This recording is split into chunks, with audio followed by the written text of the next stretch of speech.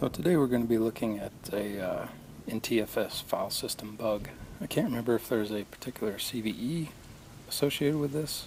I'm pretty sure Microsoft has patched it since its release. But it's really simple. Basically there's a built-in variable within all Windows systems that use NTFS file system, and it is $MFT. If something tries to access that file path and an arbitrary file within it, essentially what will happen is the system will try and access it, which it can't, so it will cause the entire system to freeze.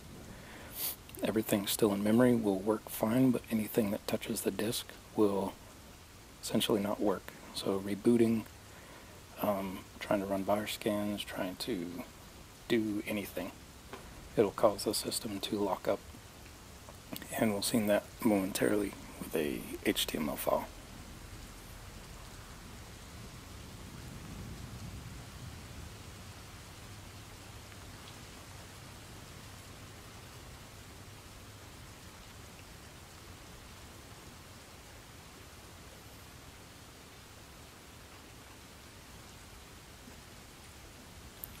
So here we're just getting 3 different browsers ready to load the HTML file.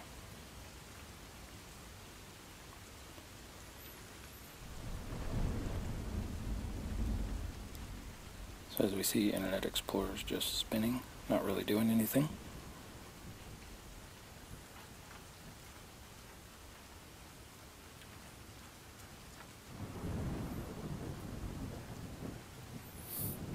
And Google Chrome as well.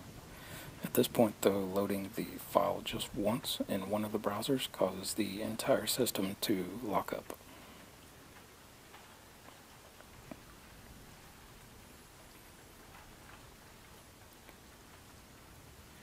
If we try and close out of the processes, we are unable to because the system is frozen in an infinite loop trying to access the MFT file. Trying to reboot or do anything else has no effect.